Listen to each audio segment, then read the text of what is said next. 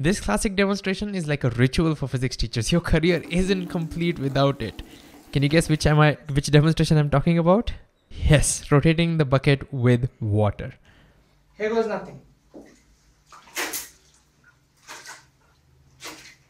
I usually ask 3 clarifying questions. 1, why doesn't the water fall down at the topmost point? Sure, people talk about centripetal and centrifugal forces, but I ask to go beyond these words and explain what's really going on. Second, why should there be a minimum speed? We intuitively understand that there is a minimum speed with which you have to do it, otherwise the water will just fall. But why does this minimum speed exist? And third, calculating what this minimum speed is. It's just so much fun and rigorous at the same time. Physics works!